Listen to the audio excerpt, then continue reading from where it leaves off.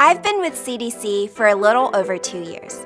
I'm an Epidemic Intelligence Service officer, otherwise known as a disease detective. I work in the National Center for Environmental Health on disaster epidemiology and public health emergency preparedness and response.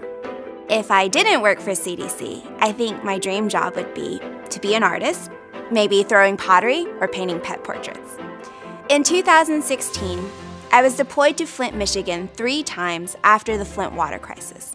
I worked on all aspects of the CDC response, from case management for children with elevated blood lead levels, to studying an outbreak of rashes, to a community assessment to understand behavioral health concerns. The work we did not only helped us better understand the community's health after this man-made disaster, it also helped us rebuild community trust. I love what I do because I'm always learning and expanding my horizons. I like knowing the work I do empowers communities. I help people understand and prepare for disasters, ultimately making them safer and healthier, which is a goal of CDC. I'm Alice Wang, and I am CDC.